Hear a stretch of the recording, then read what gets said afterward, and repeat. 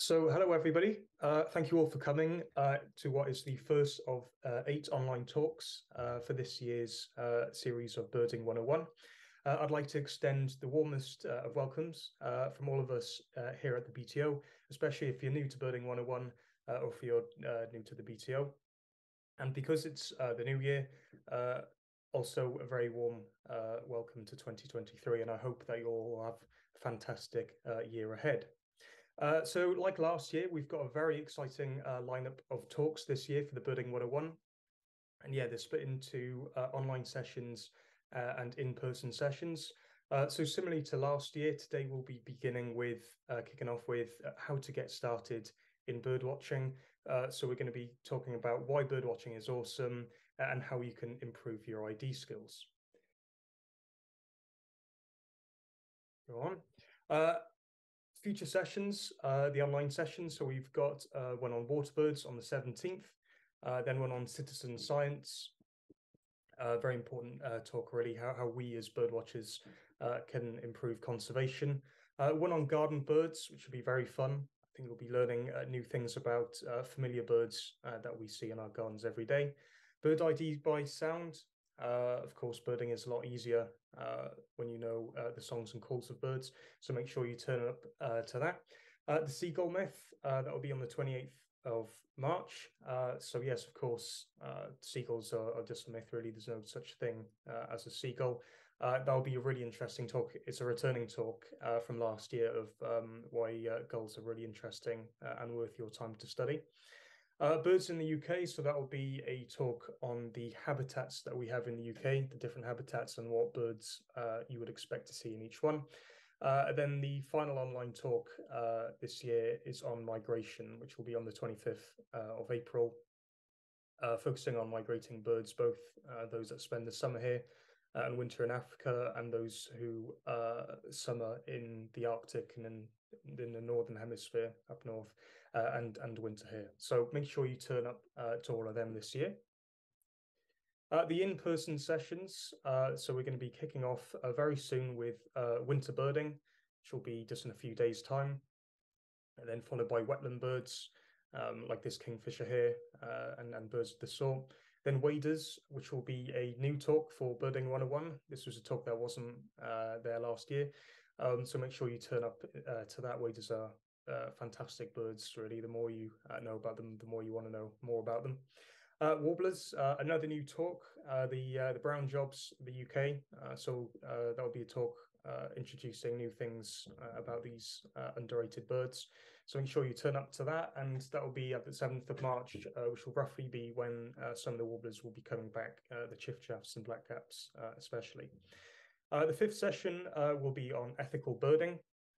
So obviously, when you're birding a lot, we're using a lot of carbon sometimes if we're going in the car to go bird watching, and things like that, and materials that we use for that hobby as well. So that will be focusing on how you and all of us can make sure that we bird watch in a way that is sustainable and long-term in thinking. The 6th session will be on seabirds. This is one that I'll be doing myself on the 4th of April. I'm really looking forward to this. Seabirds are probably my favorite bird group. This will be a new talk, so it's something that I think all of us in the BTO are very excited for. Birds in flight, so another sort of ID focused one. So a lot of the time, if you can crack birds in flight, then that saves you a lot of ID time. A lot of the time when you see birds are just flying away from you. So that'll be a very good session to help you out when you see birds in that context, really, in flight. And then we'll be, like last year, finishing with a conclusion session on the 2nd of May. And I think a lot of the BTO personnel, youth personnel, will be going to that. So make sure you go to that. It should be a lot of fun, just like it was last year. So as I said, today we're going to be talking about getting started into starting in birding and how to improve your ID skills. But first of all, I think I should really introduce myself before we go on. So my name's Gethin Jenkins-Jones. I'm the youth rep for Cardiff, and I have been for a couple of years now. I graduated from Exeter University back in 2020, and at the moment I'm a community park ranger for Cardiff Council. So a lot of what I do is conservation work and groups, and work with lots of local groups and communities, which is something that I always wanted to do as a kid. So yeah, I'm looking forward to the rest of the year. So that's all for me. So today's topics. What am I going to be talking about today? Well, first of all, what is birdwatching? The simple definition, and what is birdwatching on a more broader sense? Why birdwatching? So I'm sure a lot of you are into birds already if you're watching this. But really, if you want to get other people into birding, they're gonna want to know why birdwatching is a hobby that should be pursued. So there'll be plenty on why birdwatching is such a fulfilling and rewarding hobby. And top tips for improving your ID skills. Birdwatching is obviously a lot more enjoyable when you can ID birds. So today I'll be talking about the top tips for improving your ID skills, which will make birdwatching a lot more sort of rewarding hobby. And when you can ID lots of birds, it also leads to a sense of accomplishment as well. When you can ID birds that you couldn't ID before. So what is birdwatching? So I want you all to think now, how would you describe birdwatching in a sentence? I'm sure most of you got it right. So birdwatching obviously is looking at birds.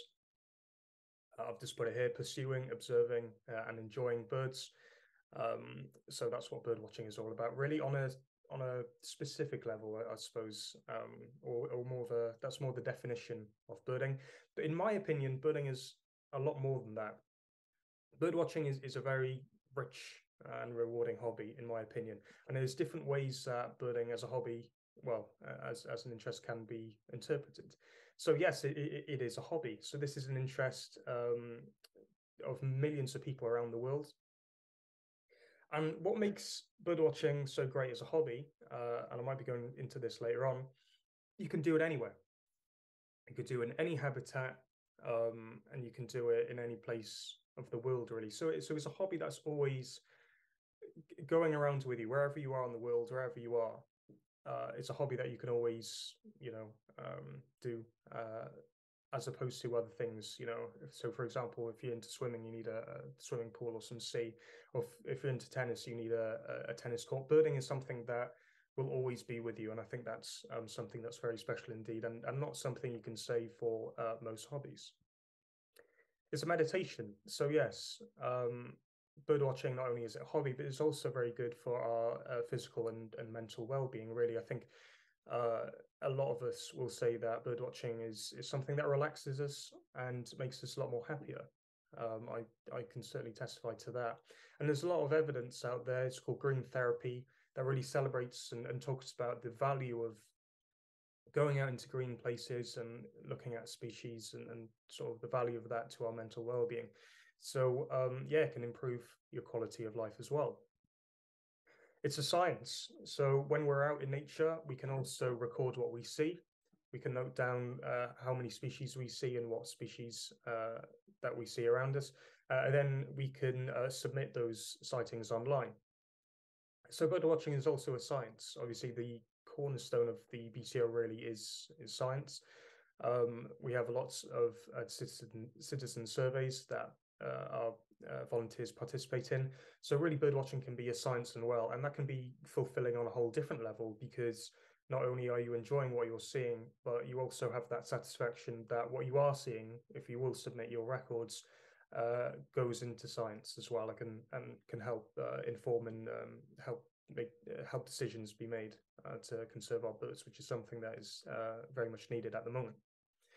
And lastly, is an industry. So when you've got so many millions of bird watchers around the world, then there's room for industry to grow around that as well. So what am I talking about here? Well, mainly sort of equipment that we as birders use, so things like tripods and binoculars and telescopes, but also magazines and websites and things like that. There's definitely an industry around birding. That's how sort of popular it is, really. So it's a hobby, meditation, a science, and an industry. So I think it's as I said earlier, is a very rich hobby with lots going on. So that is just some of the reasons why this hobby is, in my opinion, one of the king of hobbies out there. So that's what is bird watching, but really why. So if you were approached by a family member or maybe a friend, and they're not really too sure why maybe you're into bird watching, or maybe why what's stopping them from having an interest in birds? Like, why should they be a birder just like you? Well, that's happened to me a couple of times. It happened to me a lot when I was a kid. You know, people come up to me and saying, "Oh, why are you interested in nature?" So I thought for this one, since it's an introductory talk, to talk really about why is bird watching such an interesting hobby, and a great one to pursue, and a great hobby to try and get others to pursue as well. And in a single sentence, how I would recommend your reply to such a question would be, because all birds are awesome. So this is the swift here. So this is just one example of a British bird that has a fascinating ecology. Every bird has a fascinating ecology, but I thought I'd focus on swifts for this slide. Pardon me. So these are birds that are with us between, I would say, early May and mid-August. And their presence is often sort of made known by the fact that they tend to scream in parties as they go overhead. This is one of my particular favorite birds, and I think it's a favorite bird to many people out in Britain. So what makes this bird, just as a random example, so fascinating? Well, in case you didn't know, swifts do virtually everything on the wing. So they sleep on the wing, they eat on the wing, they mate on the wing. They have to come to old buildings and caves and crannies to nest. But except for that, they do pretty much everything on the wing, which is amazing when you think of it. Just imagine if we could spend just a fraction of the day, you know, being able to fly. I think most people would say that would be the most amazing thing ever. But these birds do it throughout their lives. And the distance that a swift can travel in a single day is something like 800 miles, which is something similar to the distance between John O'Groats and Land's End. So when we as humans do that distance, if we go up from John O'Groats down to Land's End, that's a big deal, isn't it?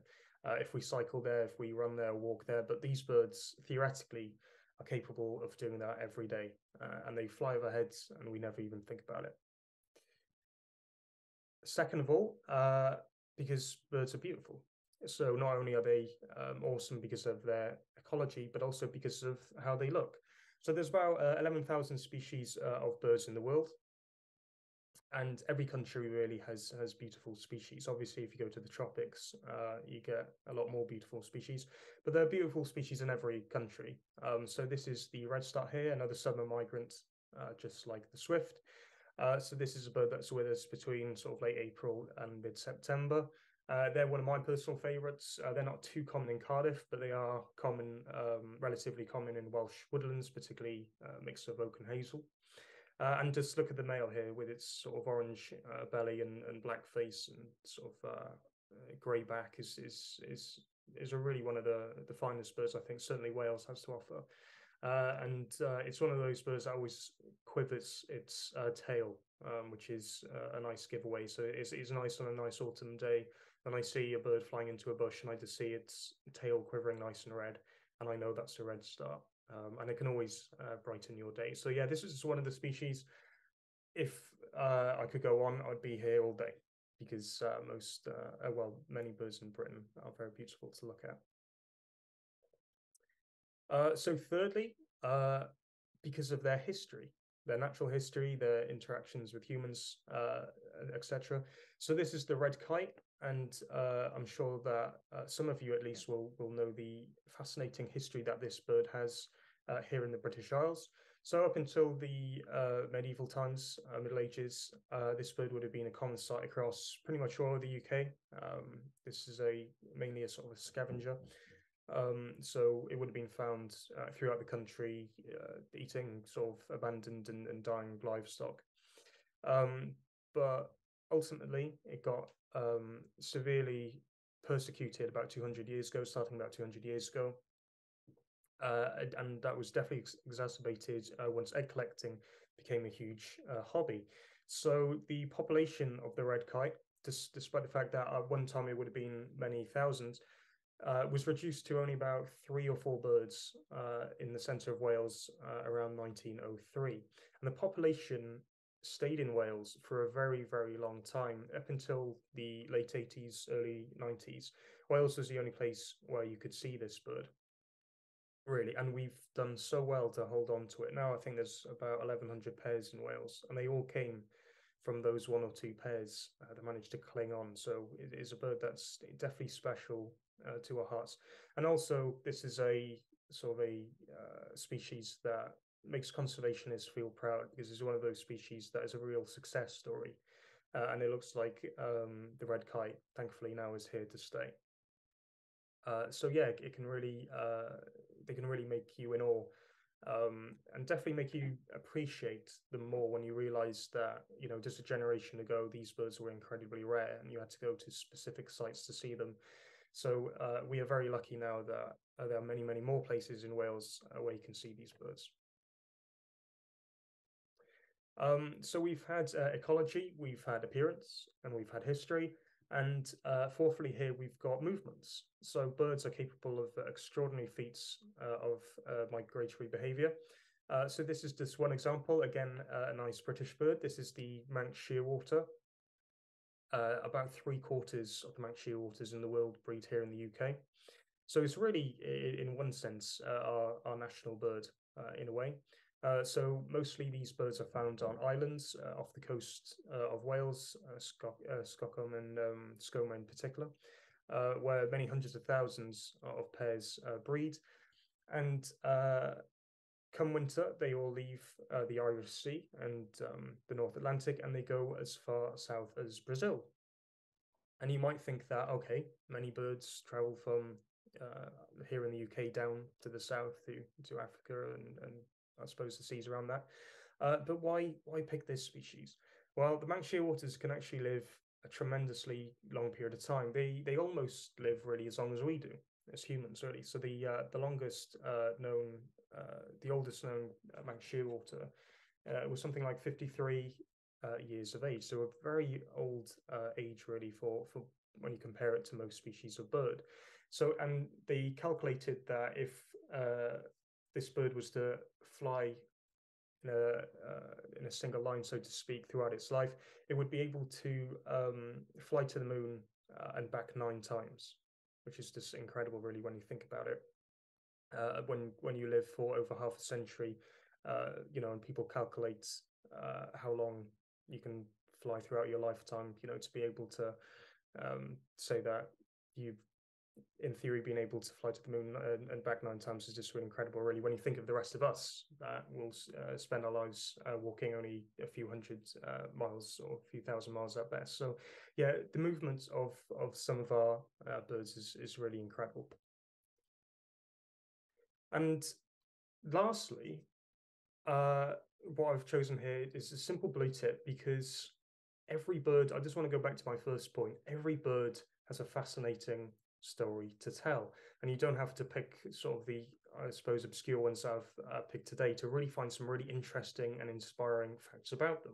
So I've just picked the blue tit here. So what's so interesting about the blue tit? Well, there's really many things you could say about them. So if a blue tit was to lay 10 eggs, the female blue tit will then essentially have laid her own sort of body weight, which is just insane, really, when you think about it. That's the equivalent of maybe a mother giving birth to about 20 babies on the trot, which no human could ever do. So that's just one example. Blue tits can also see in the ultraviolet light spectrum, and they're prolific caterpillar hunters as well, because they need to be be able to feed all their chicks to hatching stage. So to get a brood of about 10 blue tits to leave the nest, blue tits must feed their young between 10 and 20,000 caterpillars, which is just insane, really. It all obviously depends on how large the caterpillars are, but we're talking tens of thousands of caterpillars just to get their chicks out of the nest, really. So a very stressful life for the blue tit, and many of them actually die after breeding because it's such a stressful experience for them. So not many blue tits live longer than 2 or 3 years. Yeah, so that's just an example of a really common bird. And if I was to pick the robin or wren or the grey tit, I'll be able to say really fascinating things about them as well. So a point that I made earlier that is just worth saying again, bird watching you can do anywhere in any habitat. So I've picked here the wood warbler and the fulmar. So the wood warbler is a bird of our closed canopy woodlands, and they're again at their most frequent in the UK and Wales. And the fulmar is a bird that is principally seen off our coast. It's been breeding in the UK now for the last century or so, having expanded down from Scandinavia.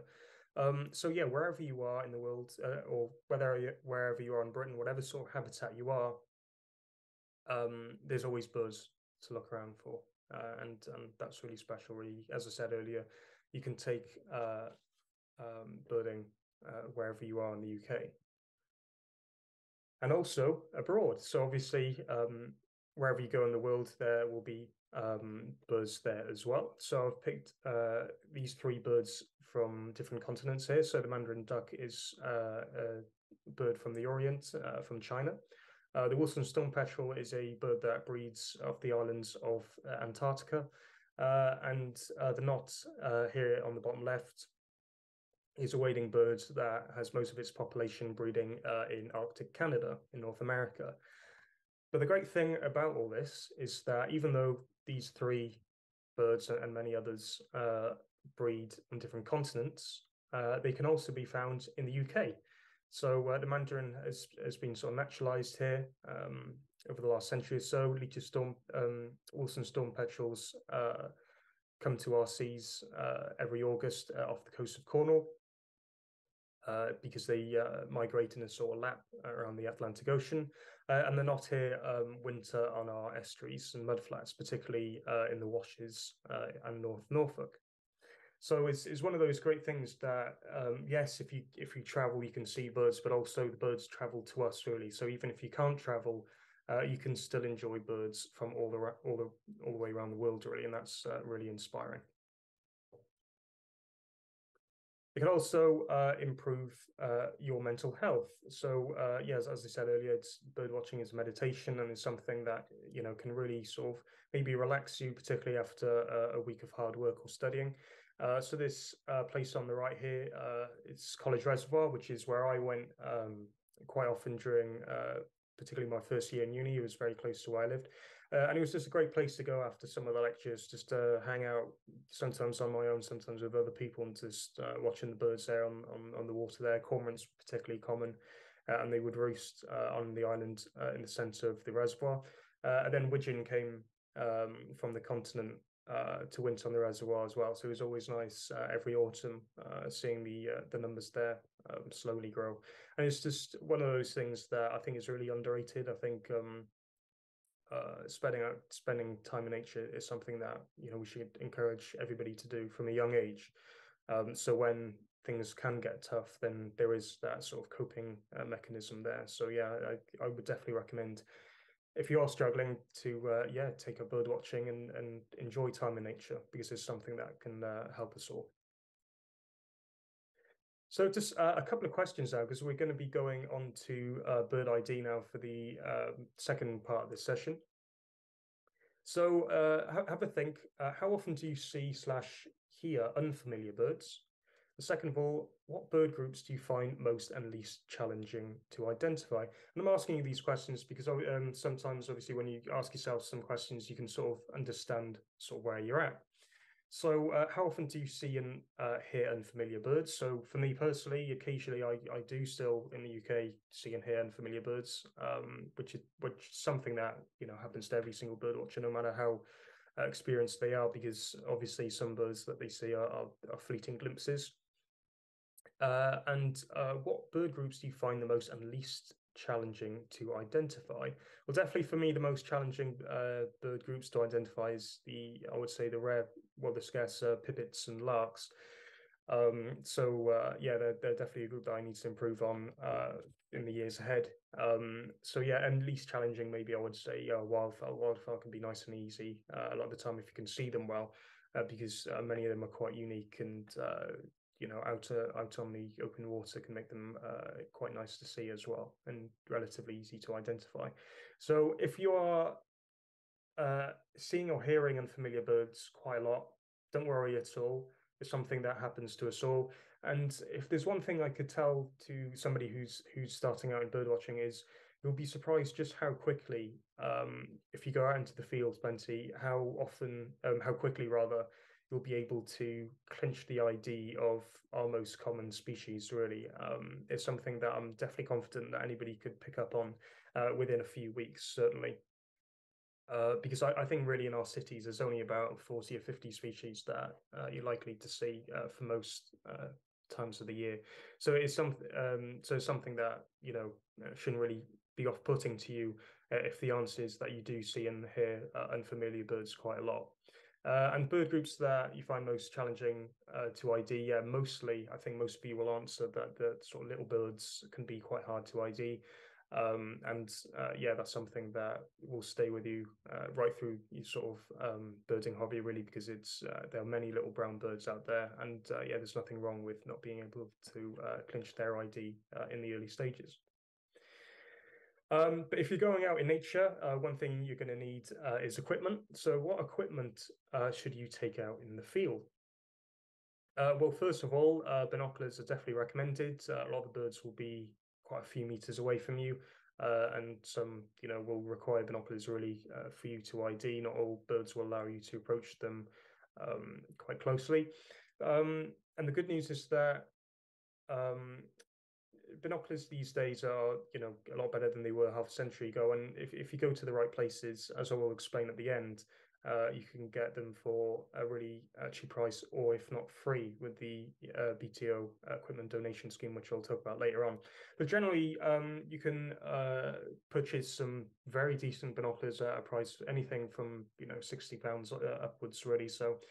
And it will definitely help you out. So these avian binoculars here, they were the binoculars I had for over a decade, and yeah, they worked just fine. And binoculars can also be something that can be quite sentimental as well. Over the years, when you see really special birds with your optics, you strengthen your sort of bond almost with your equipment, really. And every time you use them, then you can get memories sort of flashing back, which is always nice. Second of all, it's a notebook and pencil, particularly if you're sort of starting off, but also if you want to just take note of birds you see, so you can put them to some of the BTO surveys when you get back. So what I would definitely recommend is a moleskin notebook, mainly because the sort of cover is nice and waterproof, and the paper is very good quality. And they're the type of notebook that you can just slip into your jean pocket as well, trouser pockets. So yeah, I would definitely recommend you use that. But any notebook will do. But as I just said, ideally one you can put in your pocket, so you don't have to bring a rucksack with you. I like bird book. So yeah, again, if you're really starting off, and particularly if you saw a bird and maybe you didn't have time to know all its details down, sometimes it can be nice to have like bird book with you in the bag, so you can open it up and have a look at what birds that you thought you'd just seen. As you become more experienced, you'll probably need this less, really, because you'll probably be able to ID most birds just by looking at them. So it can be really satisfying when you need to use the books less, really. It just shows how far you've come. And lastly, a camera, only if you sort of if you like to. Yeah, if you see a bird that you're not sure of its identification, you can always take a photograph of it. And that can be a huge relief for you, particularly if you're not sure what you're looking at. Taking a camera can be very handy. And also, if carrying a camera is something that all birders do, no matter how experienced, because photography is sort of a sister hobby to bird watching, really. It's there are just as many wildlife photographers are as there are birders, really, and it can be sort of nice capturing an image that you can have forever, really. And many birders carry cameras, especially in the autumn when there might be some rare birds about, and rare birds will be far more likely to be accepted as genuine by the Rarities Committee if there's a camera. But yeah, it is something that I would recommend if you're starting off, certainly, and if you have one. So, how to improve your bird ID skills? Well, there's many ways to go about it, but I would actually give you three pieces of advice, for anybody who's trying to improve their ID skills. The first of all is know what to look out for when observing a bird. So what do I mean by that? Well, I'm principally talking about the size, structure, coloration, behavior, and sound. So these are all the sort of the core things of species to look out for when you're seeing them. Any one of these can be a huge help when I'm trying to ID them later on. Use resources. So the principal resources are books and social media groups, but there's also websites and apps as well. They can be incredibly handy. And most of all, this practice. Being outdoors really, really can enhance your birding skills to a degree that books can never do, really. And it's not only birding, but also sort of any sort of wildlife hobby. So if you want to get into trees or bugs, butterflies, and all that, learning from books is okay, but it really sticks in the more you practice, really. So the more you go out, certainly the quicker you'll learn. So I encourage you all to go out as often as you can. So let's first look at size and structure. So if you see a bird and you don't know what it is, first of all, try and note down its shape in your head, or if you have a notebook with you, try and note it down in the notebook. So is it long and slender, or is it short and stocky? This curlew on the left here is quite a nice slender bird for much of the year. And this robin above it, I would describe as nice and stocky. Is the bill, is it thin, thick, straight, curved, long, or short? So yeah, this curlew here is a nice long curved bill, whereas the robin is nice and short and straight. The tail, is it long, short, straight, cobbed, rounded, or forked? So as you can see, the sand martin on the bottom right of this slide, that has a sort of a short and a forked tail. Just one thing to note, particularly when you see a bird in flight, try and note what its tail is like. That could be a clincher for an ID. The wings, are they narrow, broad, pointed, or fingered? This is particularly handy with, I find, birds of prey, because birds of prey really do have varying wing lengths, really. And, you can really tell what a bird of prey is often just by looking at their wings, really, because also their wings sort of dictate how often they need to flap as well. So it's part of their behavior, really. But yeah, bill, tail, and wings are certainly things you should look out for when it comes to shape. And size, how does it compare to commoner species So there are definitely some reference species I would certainly recommend. So if you're looking at a small bird, maybe compare it to a robin. Robin is quite a well-known bird that is quite small. Going into larger birds, maybe sort of a blackbird for middle-sized birds, really, or maybe a black-headed gull. So try and compare it to common birds around you, and yeah, note that down. So the first exercise that I want you all to do is to describe the structure of this bird. So this is a black-winged stilt. This is a bird that does breed in the UK, although only 1 or 2 pairs a year. Principally in southern Europe is where the nearest birds are to here. And yeah, I want you to forget all about the color for the time being, and I want you just to focus on its structure. So I want you to spend the next couple of minutes noting things down about how you would describe the structure of this bird if you were to see it in the field.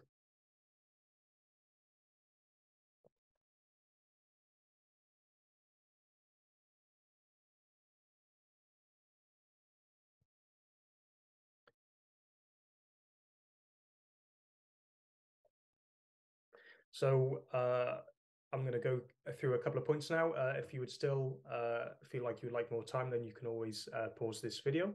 But the main things I noted down for the structure of this bird are its moderately long straight bill.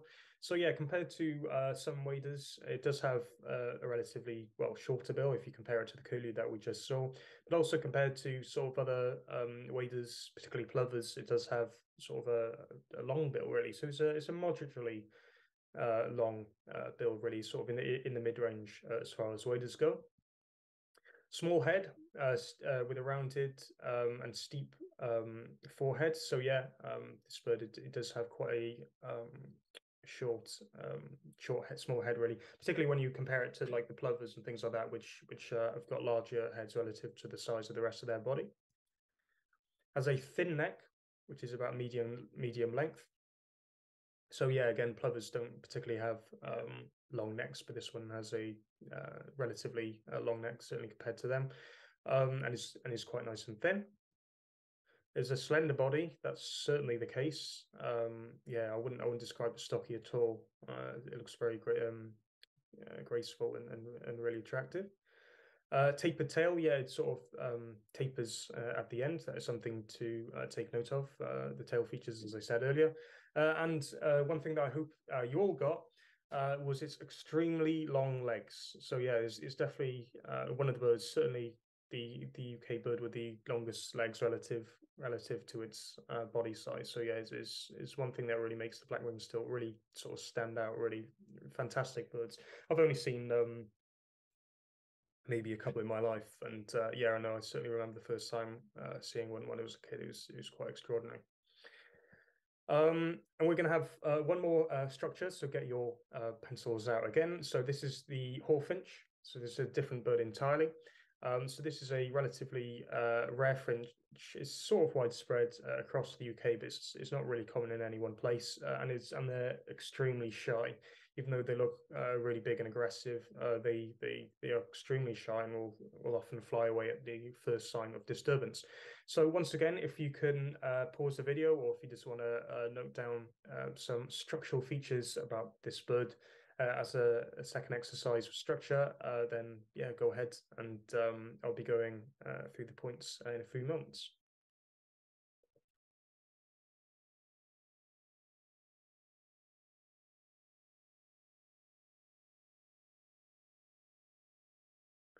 So the points I've made, and remember, you can always pause this video if you would like more time to write some structural points down. I have put down as a very thick, heavy bill, which is certainly the case. Hawfinches are known to be able to crack cherry stones. They've got one of the sort of strongest bites of any UK species.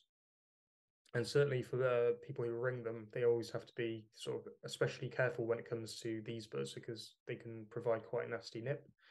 Has quite a large head with little forehead. So if you think of the black-winged stilt just now, it did have a somewhat straight forehead, but this one doesn't really have much of a forehead at all. The bill sort of really blends into the crown of the head. Short, thick neck. So yeah, it doesn't really have much of a neck at all. Which is similar to pretty much all the finches, really. Stocking barrel-chested. So yeah, this bird is certainly quite plump as our little birds go, and yeah, as I said, as a finch is certainly the largest and sort of stockiest one that we have here in the UK. So yeah, very stocky. Small tail and legs. So yeah, this bird does have a small tail, and that can almost be a feature that can really help you clinch its ID in flight. Really, it's the shortness of its sort of tail, really. Oops. And yeah, so that's it for the hawfinch and for the black-winged stilt. So if you participated in those exercises, then thanks.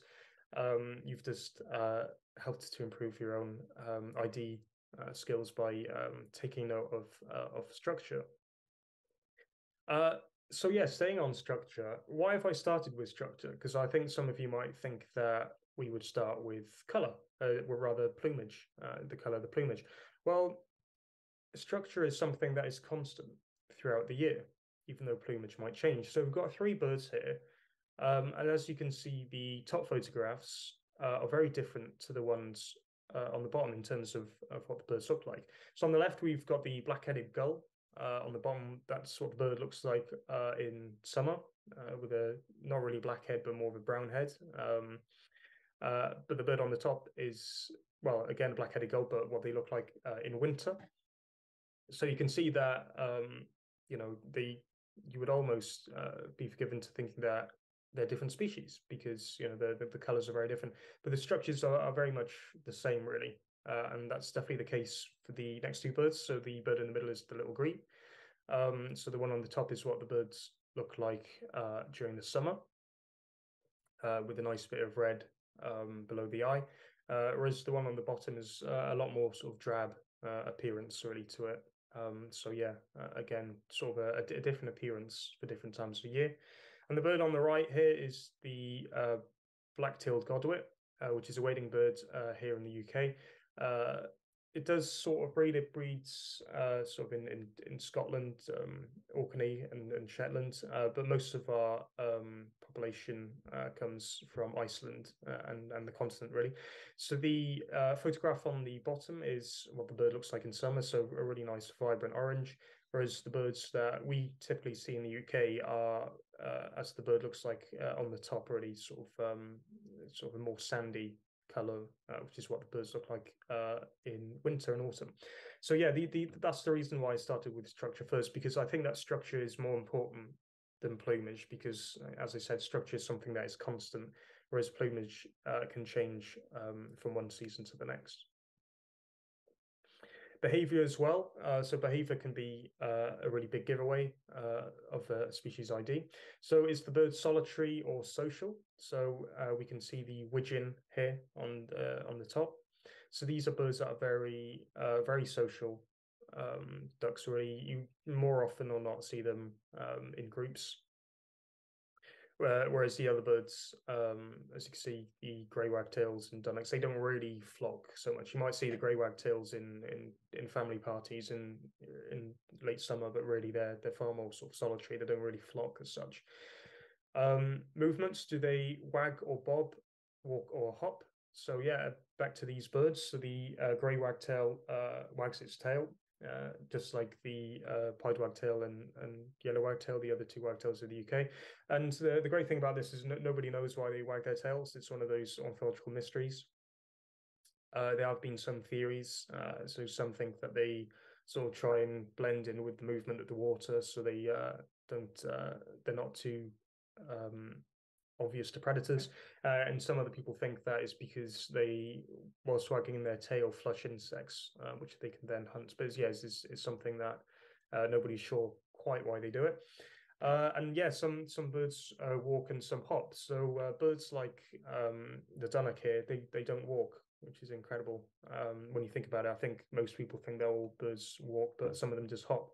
So yeah, try imagining hopping for the rest of your life, and you're one step closer to being like a dunnock. And flight patterns as well, yeah. So as I said earlier with the wings, yeah, do they flap their wings constantly, or do they fly in bounces, and do they glide? So yeah, the birds that typically have longer wings, they don't really need to flap as often. So this marsh harrier here at the top, when you see that fly, that bird won't have to flap his wings as often, for example, as a sparrowhawk, which is a lot shorter wings. Yeah, do they fly in bounces and do they glide? So yeah, the grey wagtail here on the right, those are birds that sort of bounce. They sort of fly up and down really, rather than in a straight line. So yeah, behaviors are huge. Can be a huge help when IDing birds, really. So always note down not only what the bird looks like, but also what the bird is doing. But there's no denying it. Obviously, plumage is very important, so this is something you should also be noting down. So there's no really big rule about it. I would say that the first thing you should do is note down where the colors are most obvious, really. So note down if there's any sort of vibrant colors that the bird have.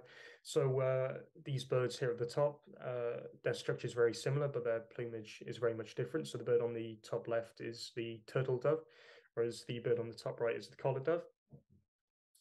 Both species you can see here in the UK, the turtle dove only in summer, the collared dove throughout the year. although the turtle dove, you can only really get them in the southeast these days. So yeah, as you can see, the turtle dove has a far more sort of vibrant, mottled plumage than the collared dove here, which is quite plain. So yeah, no down any sort of vibrancy. Where vibrancy in the plumage, if there is any. Yeah, so patterns, is it mottled or plain? Does it have any spots or stripes? So if we look at the birds of prey on the bottom right here, we can see that the sparrowhawk is sort of horizontal stripes across its belly, whereas the peregrine on the bottom left is more sort of streaking down. So yeah, do note if there are any spots or stripes. And what coloring do the following have? So yeah, if you're sort of not too sure if the bird doesn't have any particular vibrant colors, but you need to note things down, I would recommend you look at the bill first. If does the bill have any color? Do the legs have any particular color? The head and the belly, really. And yeah, I would certainly recommend you note down as many colors as you can, really, obviously. So the more colors you have, the more sort of evidence you have, really, and the more information you have when you then go back to ID. So yeah, be as specific as you can, and if you have time in your notebook, you can always draw a nice sketch as well in pencil, or maybe even if you have colored pencils. So yeah, it's something that I used to do quite often as a kid. So I've got an exercise for you now. So what I want you to do, I want you to get your notebook and pencil out again, because we're going to have a coloration exercise. Because quite often in birding, you will see a bird, but you only see it for a few seconds before it disappears again. So this is the exercise that we're going to be doing now. So if you're all ready, I want you to note down as many of the coloration plumage features of this bird. And I'm going to give you about 10 seconds before then discussing the plumage of this particular birds afterwards. So here we go.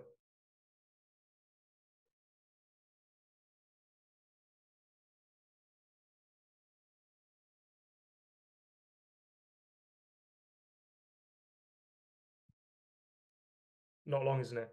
So often that's really the case when it comes to birding. So often you won't see birds for very long at all, particularly when they're sort of moving about a lot, which happens a lot in the morning when they typically feed.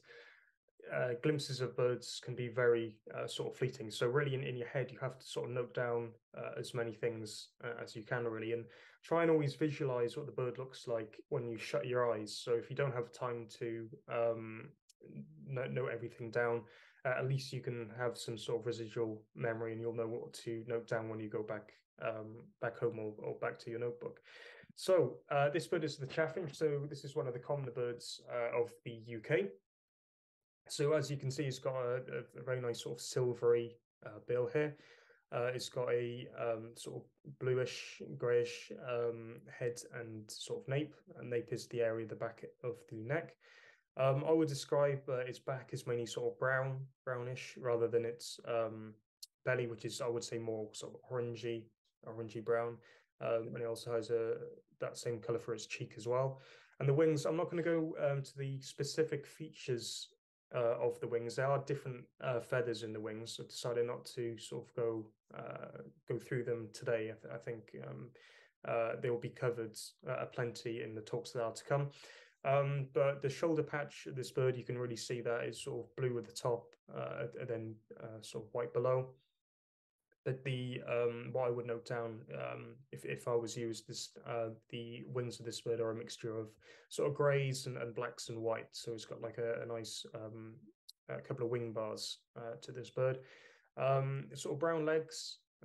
That's the color of the legs of this bird, and the vent, which is sort of the bottom of the bird, is a pale cream or even white, really. So there's plenty of things going on for this bird here, and is again one of the like the redstart, one of the more sort of attractive birds that we have in the UK. So yeah, is one of those birds that have a rich blend of colours that will definitely keep you occupied when you're noting them down. So finishing off now, so we've gone into sort of how to ID birds, but just going back on sort of resources, what you would need, what I would recommend you have when you start on birdwatching. Certainly books is one of them. And there isn't any sort of one particular book. I'd say probably the best book would be Collins' Bird Guides, although that book covers Europe as well, rather than just Britain. I would definitely recommend that book. Third edition has recently come out.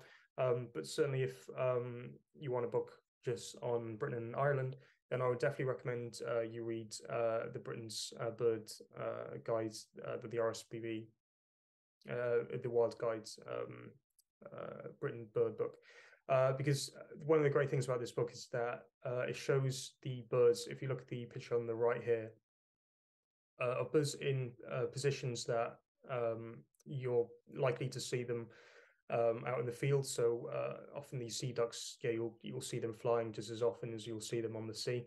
And it's always nice when you compare them to other species, really. So you can definitely compare the sort of the size and structure of the different birds. So yeah, it's one of those books I would recommend. I do have quite a few guides by Wild Guides. I've also got one on fish and mushrooms as well, I believe. So yeah, definitely one of those books I would recommend. But yeah, also Collins' Bird Guide as well, certainly. That book first came out in the late 90s, and it's possibly one of the best bird ID books out there, I would say. Online resources as well. So we're very lucky in the age of the internet, really, to have even more resources on the out there that can help you ID birds. So on the right, also on the right, there are groups that can help you out with bird ID. So if you have a photograph or maybe a description of a bird and you're not quite sure about it, I would definitely recommend you go on the UK Bird Identification Facebook page. One of the great things about this Facebook page is that people tend to reply quite quickly, and also for the large part, they're quite polite as well. So even if you think that you've seen a very common species, no problem at all. Put it on there, and yeah, just join the community because it's quite a popular Facebook page. And in the past, some very rare birds have been put on there by people who didn't know that they were seeing rare birds. I remember particularly a couple of rare thrushes being put on there a few years ago. So you never know, if you find something rare, you could help other people see that bird if you put it online.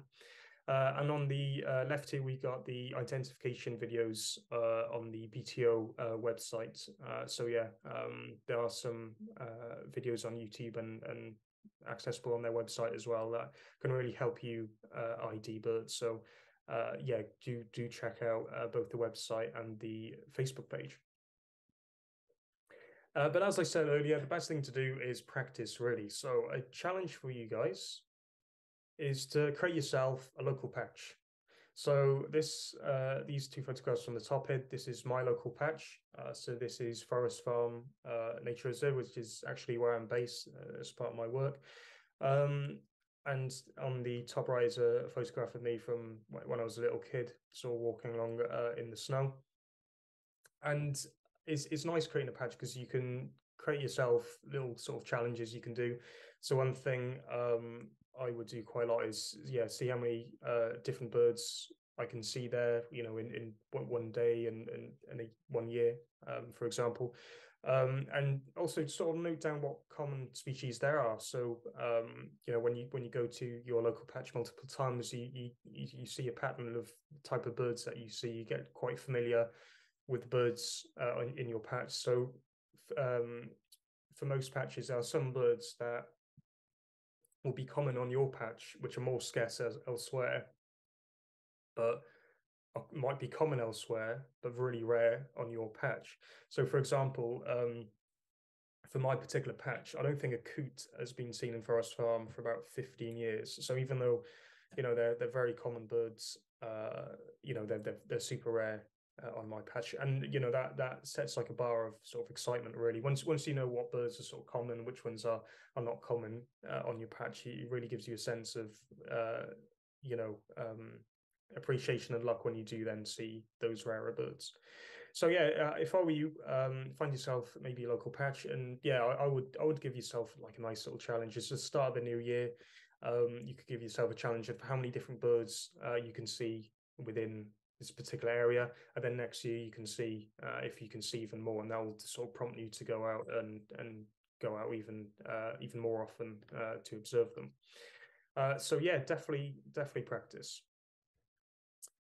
Going on to what I said earlier about the BTO's equipment donation scheme and sort of binoculars and things like that. If you don't have a pair of binoculars and you don't think you'll be able to afford a pair, then do not worry at all. If you're under the age of 21, then you're more than welcome to take part in the BTO's equipment donation scheme. So this was a scheme that was set up a couple of years ago, 2 or 3 years ago, and it's been very successful. So many of our sort of volunteers have donated equipment to us. And then we give that out to young people such as yourselves who want to start a hobby in birdwatching, really. So if you don't have a pair of binoculars, or maybe you like some books or other things of the sort to get you started, then do contact the BTO because they might help you out. And then, you can have them definitely then. But, if you want to borrow them, you could always give them back. But really, this is a sort of a donation scheme. It's something that we're really proud of here in the BTO youth have started. Really, we've been able to help and inspire dozens and dozens and dozens of young birders out there, and I really do hope that this scheme continues. So yeah, do check out the equipment donation scheme if you would like some equipment. So just finishing off quickly about what the BTO is, really. I've decided to keep this to the end because I really wanted to focus all this talk really on ID to sort of help you out. But I thought it would be nice to give a couple of things about the BTO here at the end. So the British Trust for Ornithology is a non-campaigning organisation with the main aim to protect, monitor and protect our birds, really. So how do we do this? Well, this really comes down in the form of surveys. So we've got a select about half a dozen core surveys, which is our sort of main effort really here in the BTO. Half a dozen surveys that we sort of prioritize really and have a large database for over the last few decades. So those are, for example, wetland bird survey, bird track, the nest record scheme, breeding bird surveys. I'm not going to go into detail about them, but if you'd like to check them out, certainly bird track and the wetland bird survey you can do with almost minimum experience bird watching. So if you would like to take part in the BTO surveys, then yeah, do check out their website. And as I said earlier, if you're helping the BTO out in their surveys, then you also get that satisfaction that you're helping science as well, which is what we want at the end of the day. So yeah, bird populations are estimated from volunteer survey data, helping to recognise species of concern. So yeah, certainly over the last few years, the work that the BTO has done, the volunteer surveys that the volunteers do, have really flagged up some really rare, or rather really threatened and declining species, particularly, for example, the plight of birds such as the turtle dove. So yeah, the BTO is incredibly important because many of our birds now are and have been under threat for a while. So it's really important that we know where those birds are, how many of them are there, and how their population is doing, really. So we need more charities like the BTO for all groups of life, really. I recommend that you all follow the BTO. So the BTO has a few social media pages. So yeah, at BTO at Twitter. We also have a Facebook page that I would recommend that you all check out, and at BTO Birds on Instagram as well. So yeah, there's plenty of opportunities to find out and to see what the BTO are doing, and updates on birds and things like that, and update on sort of the reports and the surveys that we do, that the volunteers do at the end of the year. So we do the volunteer work, and then they let us know the sort of results of that. And it's always nice seeing sort of graphs and things like that of how our birds are doing, particularly if they're increasing. So yeah, if you would like to know more about the BTO, and if you'd like to join the BTO and you're a youth, maybe you'd like to get involved in the BTO's equipment donation scheme, then yeah, do go on our website and yeah, go on www.bto.org/youth reps if you'd like to know more about the youth personnel as well. So youth reps, we are based across the UK, really. So most people, I hope at this point, aren't too far away from their nearest BTO youth rep. And as reps, we really are here for you. We really want to help you guys out on your journey into becoming sort of a bird that can help the BTO out and other organisations, and really just shepherding you on to a really a long-term and rewarding hobby. So yeah, we're always happy to help out, sort of leading one-to-one walks and things like that, and introducing young people to sites and things of the sort. So do check out our website and do keep in touch. And lastly, thank you. So I hope you've enjoyed today. But the real excitement, I think, is when the future sessions that are coming up, which are going to be in person. So there's going to be a lot more activities and events and a lot more sort of discussion and questions that you guys can answer. So yeah, do check out all the sessions that are to come this year. Again, if you would like to know when the sessions are and who are chairing them, then do go on to the BTO website. So yeah, a big thank you from me, and yeah, I hope to see you all in the sessions to come, particularly I suppose the Seabirds one, which I will be doing. So yeah, I hope you've enjoyed today. I hope you've taken a couple of things out of this session here today of how to improve your ID. So yeah, go find a patch, guys, and hopefully I'll see you real soon. Take care.